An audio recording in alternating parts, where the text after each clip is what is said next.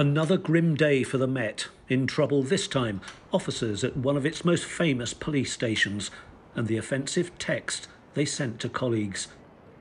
One male officer to another, "I'm going to smack her." To one female officer, "I would happily rape you." To another, "If I was single, I would happily chloroform you." Women who complained were told, "Play the game or stay quiet." Other messages were racist and ridiculed the disabled. The officers said it was all just banter. It was the sort of culture that drove Adam Pugh out of the force. It's so historical and it's so deeply ingrained that I don't really believe that there is any way to reform that culture. I don't believe that there's a way to change it, certainly not from within.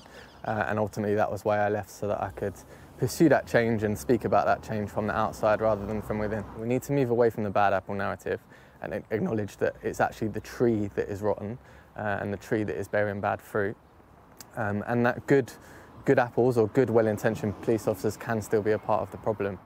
The police watchdog's investigator said, "The behaviour we uncovered was disgraceful and fell well below the standards expected of the officers involved.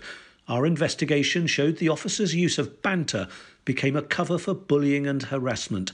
Colleagues were afraid to speak out about these behaviours for fear of being ostracised, demeaned or told to get another job." 2 officers were fired and others disciplined. The IOPC made 15 recommendations and ordered the Met to tackle underlying cultural issues. There's clearly a small but a significant minority of people in the Met who have let us down on many occasions, and the behaviours on this occasion are completely deplorable, and the comments that we've seen that have been made and come to fruition as a result of this investigation are completely offensive, and there's no place for them here in the Met.